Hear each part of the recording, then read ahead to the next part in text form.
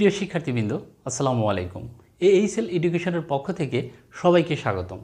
শিক্ষার্থীবৃন্দ, এই সৃজনশীল প্রশ্নটি যশোর বোর্ড 2019 সালে HTML অংশ থেকে এসেছিল। আজকের ক্লাসে আমি এই প্রশ্নটির সমাধান করে দেখাবো। ক্লাসটি না টেনে প্রথম থেকে শেষ পর্যন্ত দেখবে। তার আগে তোমাদের রিকোয়েস্ট, তোমরা যারা এখনও চ্যানেলটি সাবস্ক্রাইব করো নাই তারা এখনই সাবস্ক্রাইব করো, আর যারা করেছো তাদেরকে অসংখ্য ধন্যবাদ। তো শিক্ষার্থীবৃন্দ, তোমরা লক্ষ্য করো, এখানে এটি দৃশ্যকল্প 1, এটি দৃশ্যকল্প 2 এবং এটি দৃশ্যকল্প 3। এরপরে ক নম্বরে বলা হয়েছে ব্রাউজার কি। ব্রাউজার হলো ওয়ার্ল্ড ওয়াইড ওয়েবের অসংখ্য রিসোর্স থেকে কোনো ডকুমেন্ট খুঁজে বের করা, অ্যাক্সেস করা এবং উপস্থাপন করার একটি অ্যাপ্লিকেশন সফটওয়্যার।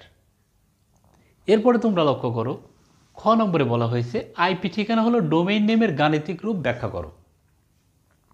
তো আইপি ঠিকানা হলো ডোমেইন নেমের গাণিতিক রূপ, কারণ আইপি ঠিকানা লেখা হয় বিভিন্ন গাণিতিক সংখ্যা ব্যবহার করে। এজন্য একসাথে অনেকগুলো আইপি অ্যাড্রেস মনে রাখা খুবই কষ্টকর। আর ডোমেইন নেম লেখা হয় ইংরেজি বিভিন্ন ধরনের অক্ষর ব্যবহার করে। এজন্য আমরা অনেকগুলো ডোমেইন নেম একসাথে মনে রাখতে পারি। তোমরা লক্ষ্য করো একটা জিনিস, সেটা হলো তুমি যদি লেখো ধরো 203.91.139.2, এটি একটি আইপি অ্যাড্রেস, এটি একটি আইপি অ্যাড্রেস।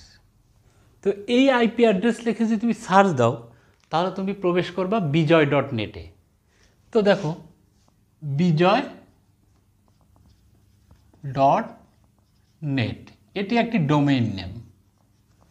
তো একটা জিনিস লক্ষ্য করো, তুমি এই আইপি অ্যাড্রেস লিখে সার্চ দিলেও বিজয়.নেটে প্রবেশ করছো, আবার বিজয়.নেট লিখে সার্চ দিলেও ওই একই ওয়েবসাইটে প্রবেশ করছো। তাহলে দুইটা জিনিস কিন্তু বিষয়টা একই রকম। একটি লেখা হয় বিভিন্ন ধরনের গাণিতিক সংখ্যা ব্যবহার করে, যেটি আইপি অ্যাড্রেস, আর বিভিন্ন ধরনের ইংরেজি অক্ষর ব্যবহার করে লেখা হয় ডোমেইন নেম।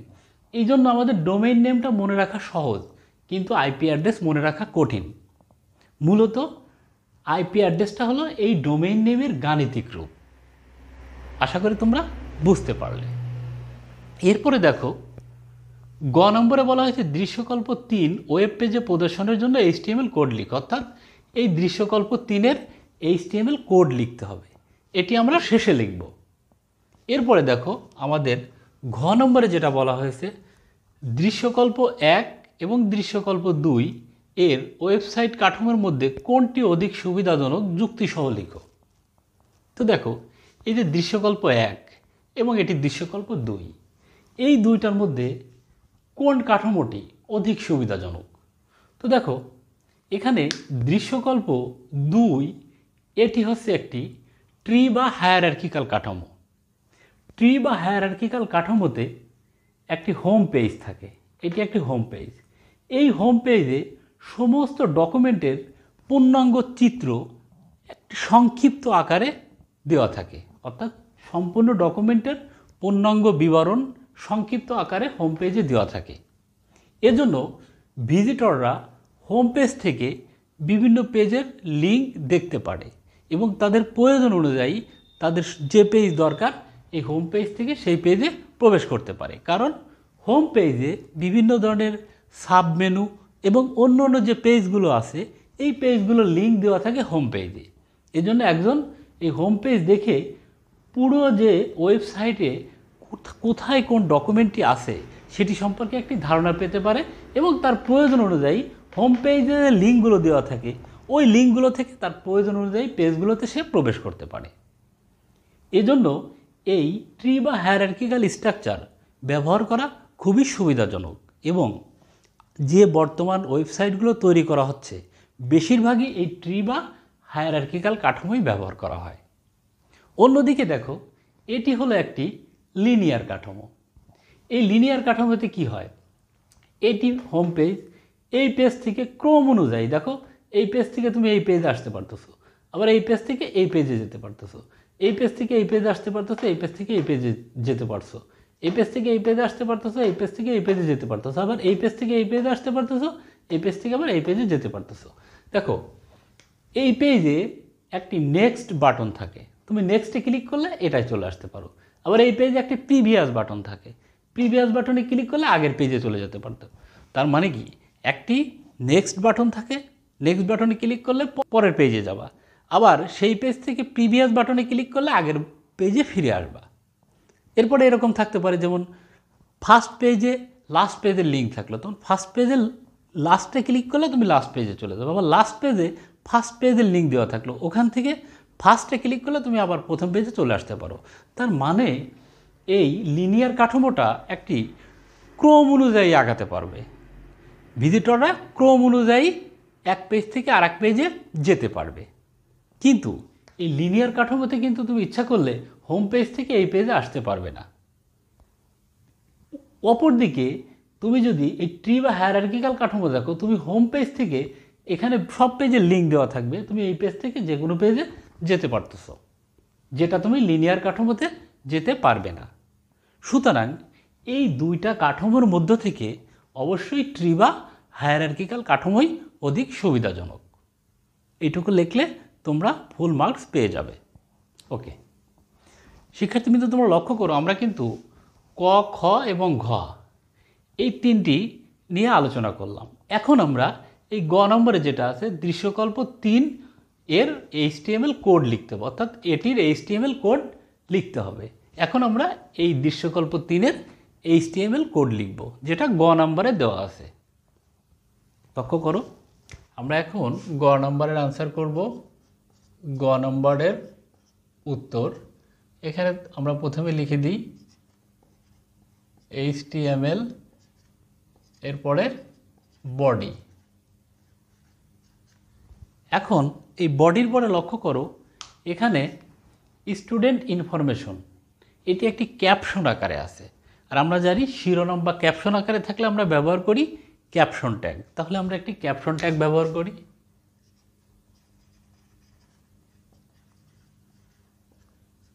এরপর আমরা লিখব স্টুডেন্ট ইনফরমেশন, স্টুডেন্ট ইনফরমেশন, এই যে caption tag close, caption tag close. এখন লক্ষ্য করো, আমাদের কিন্তু এই ক্যাপশনটি লেখা হয়ে গেল, উপরের স্টুডেন্ট ইনফরমেশন ক্যাপশন, এই ক্যাপশনটি লেখা হয়ে গেল। এখন আমরা টেবিলটি লিখব, আর টেবিল লেখার জন্য আমাদের কি লাগে, টেবিল ট্যাগ। সুতরাং আমরা একটি টেবিল ট্যাগ নেব। টেবিল, টেবিলের বর্ডার দিয়ে দিই,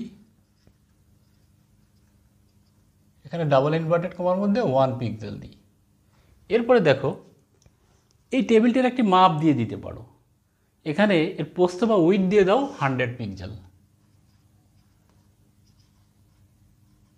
উইডথ সমান ডাবল ইনভার্টেড কমার মধ্যে 100 পিক্সেল দিয়ে দাও। জাস্ট এটি একটি টেবিলের মাপ। ওকে, এরপরে লক্ষ্য করো, আমাদের টেবিলের এই প্রথমেই রোটি নিতে হবে। তো টেবিলের রো নিতে হলে আমাদের কি করতে হয়, টিআর ট্যাগ নিতে হবে। তাহলে আমরা একটি টিআর ট্যাগ নিলাম। এরপরে লক্ষ্য করো, রোল নেম অ্যাড্রেস রেজাল্ট, এই রোতে যে তথ্যগুলো আছে এগুলো কিন্তু টেবিলের ডেটা না, এইগুলো আছে টেবিলের হেডিং। এর জন্য আমাদের টিএইচ ট্যাগ নিতে হবে। দেখো, প্রথমে এই 4টি কিন্তু টেবিলের হেড, আর পরের ভিতরে যেগুলো আছে এগুলো আছে টেবিলের ডেটা। তো এই পরেরগুলো লেখার জন্য ব্যবহার করবা টিডি ট্যাগ, টেবিল ডেটা। কিন্তু উপরের এই 4টি লেখার জন্য অবশ্যই টিএইচ ট্যাগ ব্যবহার করতে হবে। তাহলে এখন আমরা প্রত্যেকটা টিএইচ ট্যাগের মধ্যে লিখে দিই। টিএইচ ট্যাগ লিখে রোল, এই যে টিএইচ ট্যাগ ক্লোজ, তারপরে টিএইচ ট্যাগের মধ্যে নেম, এই যে টিএইচ ট্যাগ ক্লোজ, এরপরে টিএইচ ট্যাগের মধ্যে অ্যাড্রেস, এরপরে যে টিএইচ ট্যাগ ক্লোজ, এরপরে টিএইচ ট্যাগের মধ্যে রেজাল্ট, এই যে টিএইচ ট্যাগ ক্লোজ। শিক্ষার্থীবৃন্দু, তোমরা একটা জিনিস লক্ষ্য করো, আমাদের কিন্তু এই প্রথম রোটি লেখা হয়ে গেছে। যেহেতু রো শেষ, সেহেতু আমাদের রো শুরু করেছিলাম কি দিয়ে, টিআর, টেবিল রো দিয়ে। এই দেখো, তাহলে রো শেষ মানে টিআর ট্যাগ ক্লোজ। এই জন্য আমাদের টিআর ক্লোজ করে দিলাম। আশা করি তোমরা বুঝতে পারলে। শিক্ষার্থীবৃন্দু, আমাদের কিন্তু এই প্রথম রোটি লেখা হয়ে গেল। এখন আমাদের এই দ্বিতীয় রোটি লিখতে হবে। যেহেতু নতুন রোতে যেতে হবে, সেহেতু নতুন একটা টিআর নিতে হবে। মনে রাখবা, নতুন রোতে গেলে একটা টিআর নিবা। টিআরের মধ্যে যতগুলো তথ্য আছে সেগুলো যদি হেডিং থাকে তাহলে টিএইচের মধ্যে লিখবা, আর যদি ডেটা আকারে থাকে টিডির মধ্যে লিখবা। যেহেতু আমরা নতুন একটি টিআর নিই, নতুন একটি টিআর নিলাম। এই টিআরের মধ্যে কি আছে? যে 501, রিমা, ঢাকা, 3.5 এগুলো আছে টেবিলের ডেটা। আর ডেটা লেখে কি দিয়ে? টিডি ট্যাগ দিয়ে। তাহলে টিআরের মধ্যে থাকবে টিডি। টিডির মধ্যে দেখো এখানে কি আছে? 501 এর টিডি ক্লোজ। এরপরে টিডির মধ্যে কি আছে? টিডির মধ্যে আছে রিমা।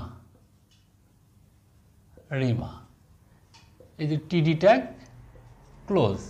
এরপরে টিডির মধ্যে কি আছে? ঢাকা। এই যে টিডি ট্যাগ ক্লোজ। দেখো 5001 রিমা, ঢাকা। এরপর আছে কি? 3.5। তাহলে আরেকটি টিডি নাও, টিডি 3.5, টিডি ক্লোজ। দেখো আমাদের কিন্তু দ্বিতীয় রোর তথ্যগুলো লেখা হয়ে গেল। 5001 রিমা, ঢাকা, 3.5। যেহেতু এদের টিআর শুরু করেছিলাম, এখন এই টেবিল রো ক্লোজ করে দিতে হবে, অর্থাৎ টিআর ক্লোজ। লক্ষ্য করে আমাদের 2 নম্বর রো লেখা হয়ে গেল। এখন 3 নম্বর রো শুরু করতে হবে। তার মানে নতুন রো নিতে হবে, নতুন একটি টিআর নিতে হবে। ওকে, তাহলে আমরা নতুন একটি টিআর নিলাম। এই টিআরের মধ্যে টেবিলের ডেটা প্রথমে আছে কি? 5002। তাহলে একটি টিডি নাও, টিডির মধ্যে লেখো 5002, এদের টিডি ক্লোজ। তারপরে আর একটা টিডি নাও। এভাবে প্রত্যেকটা টিডির মধ্যে লিখে দাও মুন, এদের টিডি ক্লোজ। এরপরে দেখো আছে কি? সিলেট। আরেকটি টিডি নাও,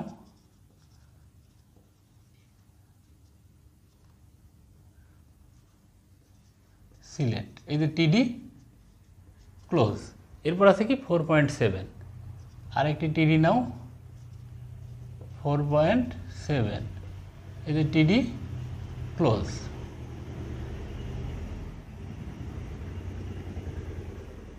ওকে, এরপরে দেখো আমাদের কিন্তু 3 নম্বর যে রোটা ছিল, সেই রোর যে 4টি তথ্য লেখা হয়ে গেল। এখন এই যে টেবিল রো শুরু করেছিলাম, টেবিল রো ক্লোজ করে দিতে হবে, অর্থাৎ টিআর ট্যাগ ক্লোজ। এরপরে দেখো আমাদের 4 নম্বর রোটি নিতে হবে। 5003 জুই, ঢাকা 5। তাহলে আমাদের নতুন একটি রো নিতে হবে, মানে নতুন একটি টিআর নিতে হবে। অর্থাৎ নতুন একটি টিআর নিব। এই টিআরের মধ্যে যত তথ্য থাকবে টিডির মধ্যে লিখব, তারপর টিআর ক্লোজ করে দেব। ওকে, তো নতুন টিআর নিলাম। নেওয়ার পরে দেখো এখানে কি আছে? 5003। এটি একটি টিডির মধ্যে লিখতে হবে, টিডি 5003, এদের টিডি ক্লোজ। এরপর আবার টিডি নাও, টিডির মধ্যে আছে কত? জুই, এই টিডি ক্লোজ। এরপর আছে কি? ঢাকা, টিডি ট্যাগের মধ্যে ঢাকা, টিডি ক্লোজ। এরপর আছে কি? 5। তাহলে টিডি 5, টিডি ক্লোজ। দেখো আমাদের কিন্তু 4 নম্বর রোটি লেখা হয়ে গেল। এই যে রো শেষ হয়ে গেল, এই রোর পুরো তথ্য লেখা শেষ হয়ে গেল, টিডি শেষ হয়ে গেল। এখন এদের টিআর শুরু করেছিলাম, টিআর ক্লোজ করে দাও, টিআর ক্লোজ। তোমরা লক্ষ্য করো এখন কিন্তু আমাদের সর্বশেষ যে রোটি আছে সেটি লিখতে হবে। যেহেতু নতুন রো নিতে হবে, সেহেতু আমাদের নতুন একটি টিআর নিতে হবে। এই যে আমরা নতুন একটি টিআর নিলাম। এই টিআরের মধ্যে এইগুলো কিন্তু টেবিলের ডেটা, সবই টেবিলের ডেটা। টিডির মধ্যে লিখে দিতে হবে 5004, এই যে টিডি ক্লোজ। আবার টিডি কলি, টিডি ক্লোজ। তারপর আছে কি? টিডির মধ্যে কুমিল্লা, টিডি কুমিল্লা, এই টিডি ট্যাগ ক্লোজ। এরপরে সর্বশেষ যে ডেটাটা আছে সেটা আছে 3.8, টিডি 3.8, এই যে টিডি ক্লোজ। দেখো আমাদের কিন্তু সর্বশেষ যে রোটি ছিল এই রোড 4টি তথ্যই লেখা হয়ে গেল। এই যে আমরা টেবিল রো শুরু করেছিলাম, এখন টেবিল রো ক্লোজ করে দিতে হবে, তাহলে টিআর ক্লোজ। শিক্ষার্থীবৃন্দ তোমরা লক্ষ্য করো আমাদের কিন্তু এই পুরো টেবিলের তথ্যগুলো লেখা হয়ে গেল। এখন আমাদের যেটা করতে হবে সেটা হলো আমরা এই যে টেবিল দিয়ে শুরু করেছিলাম, এই দেখো এটা কিন্তু ক্লোজ করা হয় নাই, টেবিল ট্যাগটা ক্লোজ করা হয় নাই, তাহলে আমাদের টেবিল ট্যাগটা ক্লোজ করে দিতে হবে, টেবিল ক্লোজ। এরপরে এই যে দেখো বডি শুরু করেছিলাম, এখন বডি ক্লোজ করে দিতে হবে। ফাইনালি HTML দিয়ে শুরু করেছিলাম, HTML ক্লোজ করে দিতে হবে, তাহলে HTML ক্লোজ। শিক্ষার্থীবৃন্দ তোমরা লক্ষ্য করো আমাদের কিন্তু দৃশ্যকল্প 3-এর এই টেবিলটি HTML কোড লেখা হয়ে গেল। শিক্ষার্থীবৃন্দ আশা করি তোমরা বুঝতে পারলে। এরপরও যদি ক্লাসটি সম্পর্কে তোমাদের কোনো ধরনের মতামত থাকে সেটা কমেন্টে জানিও, ক্লাসটি তোমাদের বন্ধুদের মাঝে শেয়ার করে দিও। ক্লাসটি দেখার জন্য সবাইকে ধন্যবাদ।